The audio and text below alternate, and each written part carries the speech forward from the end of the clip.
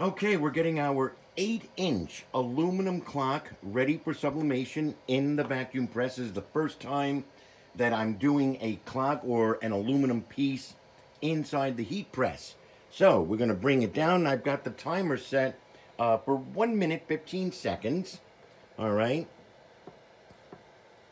Going to let the heat build up a little bit.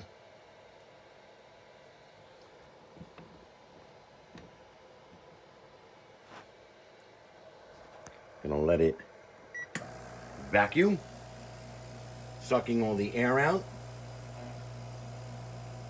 We're not worried about the image from the previous print getting onto the clock. You can see the clock outline.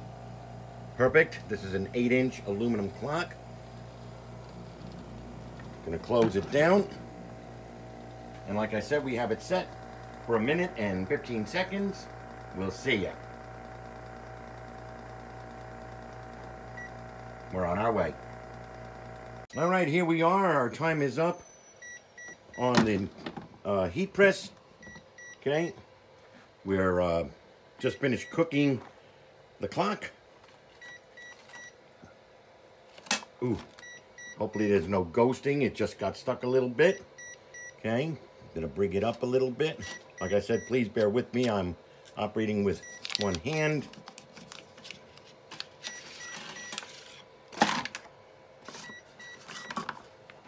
Let's take a look.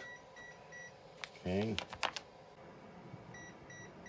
Okay, folks, here's our 8-inch clock. This here is a Google image that we took. It's really hard to see, but it came out really, really nice. But again, this is an idea for Mother's Day.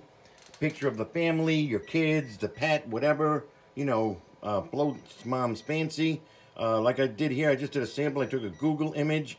And next step is we will install the workings of the clock, the hands and everything else. This is battery operated. It's got the little battery compartment on the back with the little hook so you can hang it up on the wall. But again, folks, this is a beautiful and a great idea for that special loved one for the holiday coming up. Don't forget, mom's the best.